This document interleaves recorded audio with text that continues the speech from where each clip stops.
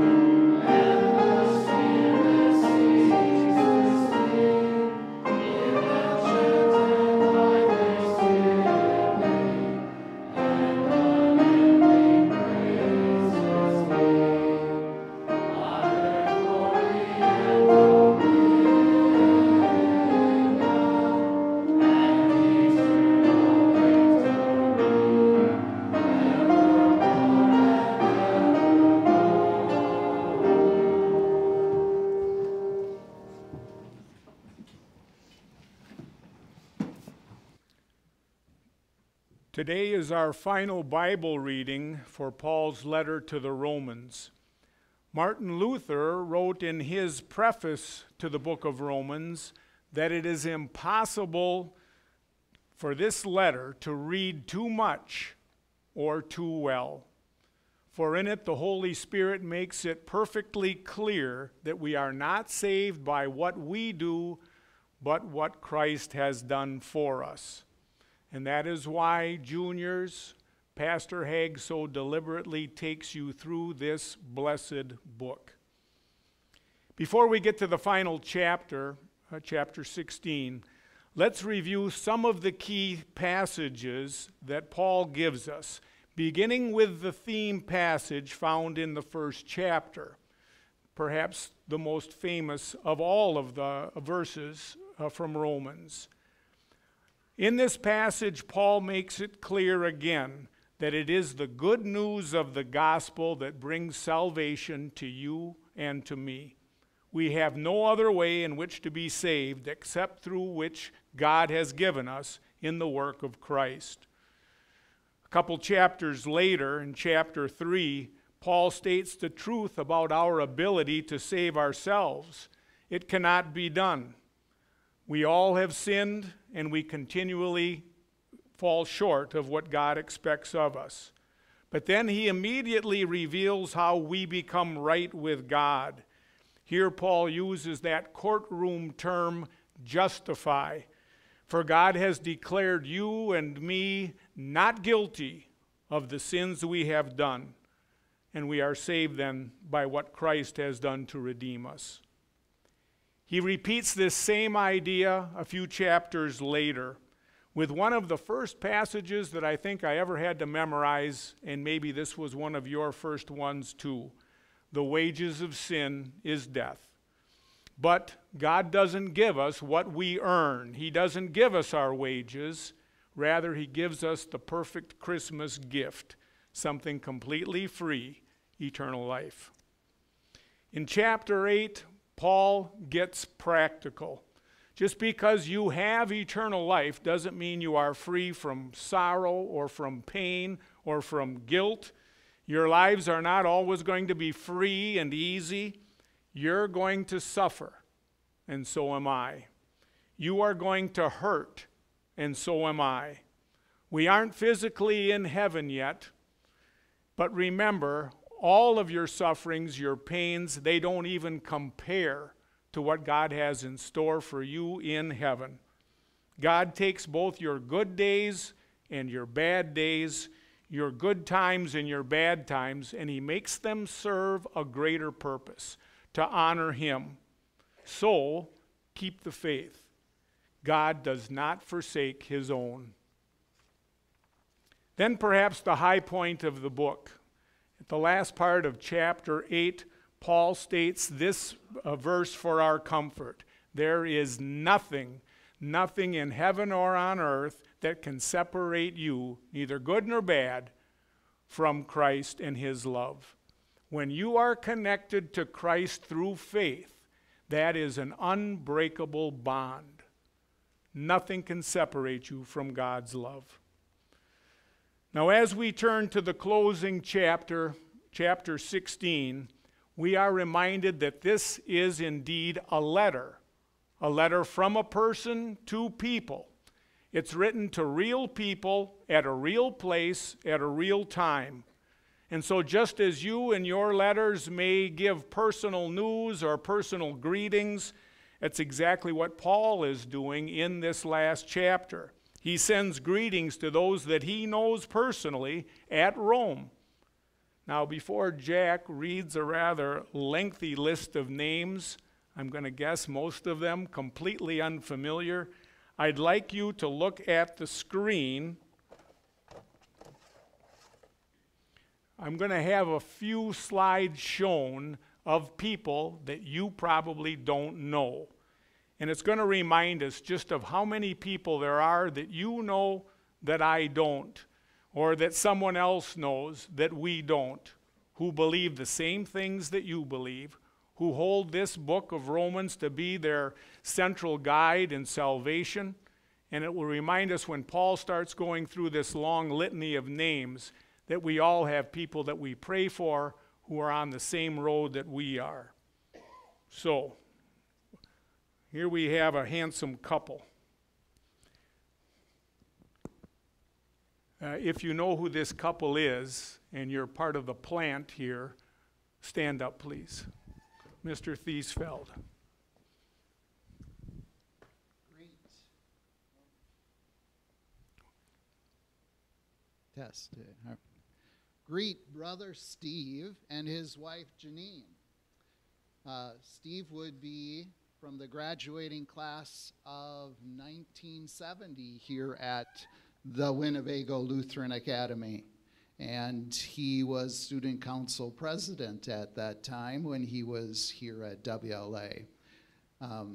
Just think of yourself 50 years down the road. Would you be in such a picture? I think that it's rather striking.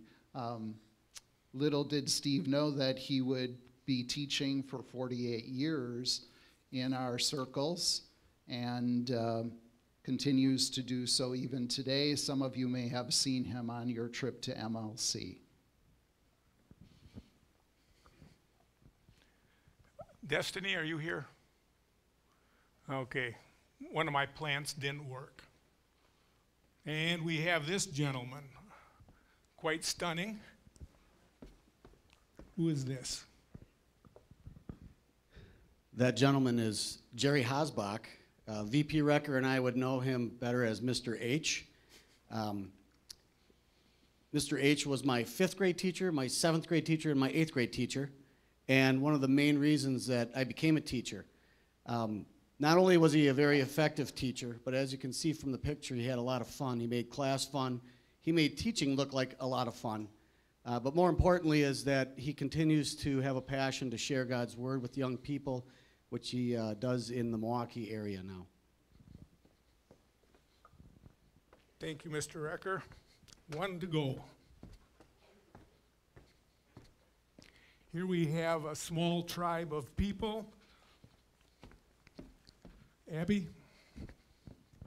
This is my Uncle Bart and my Aunt Erica, and they're a family of 7 kids, and they live in Washington, where my uncle's a pastor. Thank you, Abby.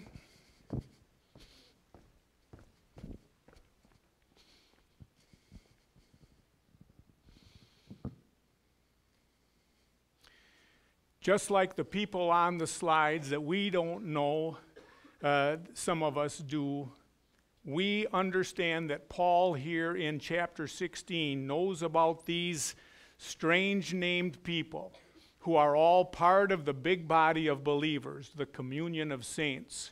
So as Jack reads these names, please pay attention to those names, but also think of those friends and relatives of yours that are scattered throughout the United States, that walk the same walk of faith that you are, and that we include in our prayers so that God keeps them safe. Okay, Jack, have at it. Romans 16. I commend you to our sister Phoebe, a servant of the church in Kentria.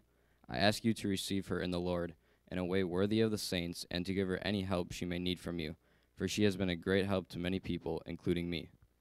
Greet Priscilla and Aquila, my fellow workers in Christ Jesus. They risked their lives for me. Not only I, but all the churches of the Gentiles are grateful to them. Greet also the church that meets at their house. Greet my dear friend Epanetus, who was the first convert to Christ in the province of Asia. Greet Mary, who worked very hard for you. Greet Andronicus and Junia, my relatives who have been in prison with me. They are outstanding among the apostles, and they were in Christ before I was. Greet Ampliatus, whom I love in the Lord. Greet Urbanus, our fellow worker in Christ, and my dear friend Stachys. Greet Apelles, tested and approved in Christ. Greet those who belong to the household of Aristobulus. Greet Herodion, my relative. Greet those in the household of Narcissus who are in the Lord. Greet Tryphena and Tryphosa, those women who work very hard in the Lord. Greet my dear friend Persis, another woman who has worked very hard in the Lord. Greet Rufus, chosen in the Lord, and his mother, who has been a mother to me too. Greet Asyncritus, Phlegon, Hermes, Petrobas, Hermas, and the brothers with them. Greet Philologus, Julia, Nereus and his sister, and Olympus, and all the saints with them. Greet one another with a holy kiss. All the churches of Christ send greetings.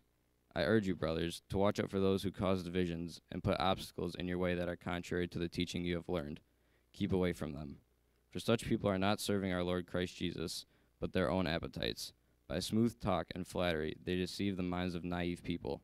Everyone has heard about your obedience, so I am full of joy over you, but I want you to be wise about what is good and innocent about what is evil. The God of peace will soon crush Satan under your feet. The grace of our Lord Jesus Christ be with you. Timothy, my fellow worker, sends his greetings to you, as do Lucius, Jason, and Sosipater, my relatives. I, Tertius, who wrote down this letter, greet you in the Lord. Gaius, whose hospitality I and the whole church here enjoy, sends you his greetings. Aristus, who is the city's director of public works, and our brother Quartus send you their greetings.